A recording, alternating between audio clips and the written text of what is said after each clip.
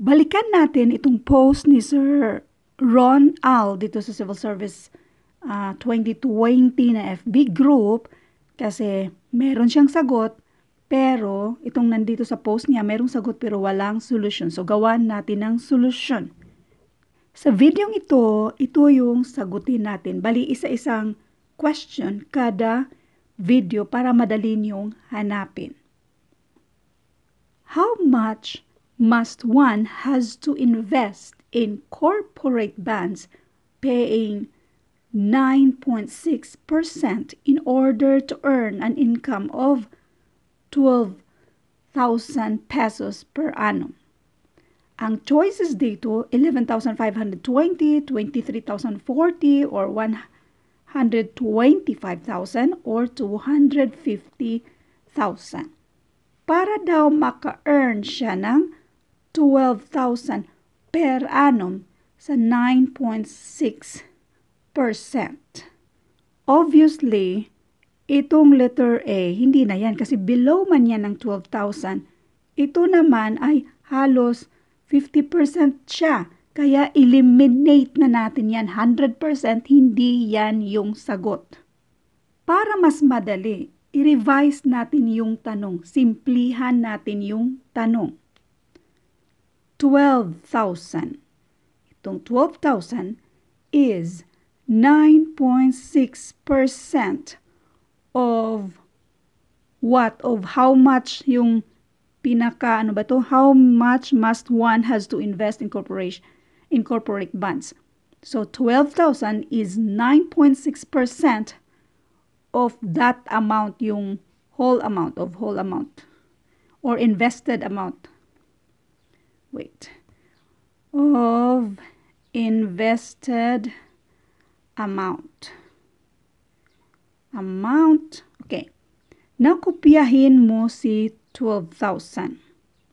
Ang is equals yan siya 9.6%, that is 0.096.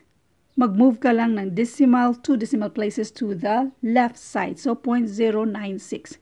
Ang of multiplication yan siya. Let n be the invested amount, yung original amount. Yan na yung equation mo. Ngayon, para ma-isolate natin si n dito, since itong 0.096 pang multiply sa n, pang divide ngayon siya dito sa 12,000 natin. This is 0.096. I-divide lang natin yan para makuha natin yung sagot. Isa-isahin natin sa pag-divide. So this is 12,000 divided by 0.096. Lahat ng divisor, i-whole number mo. Mag-move ka ng 3 decimal places to the right. 1, 2, 3. Whole number na siya. Kung tatlo ka rin dito. Dito yung decimal niya, i-move mo rin. 1, 2, 3. Nandito na si decimal, i-align mo sa taas. 3 space, 3 0 yan. Ngayon, this is now 96. Dito ka mag-umpisa sa 120 divided by 96. Ilang 96 yan? Isa lang. This is 96. So, 24. Nag-minus ka dyan. Drop mo ang isa pang 0. And this one is 2. 96 times 2. This is 12. Carry 1. 18. This is 19. Next. This is 48. Then, drop ka pa ng isa pang 0. 480 divided by 96. And that is exactly 5. 96 times 5, that is 480. Ngayon, itong dalawang 0 na natira dyan, i-add mo pa yan. Tatlo pala to. 1, 2, 3. So, tatlo yan.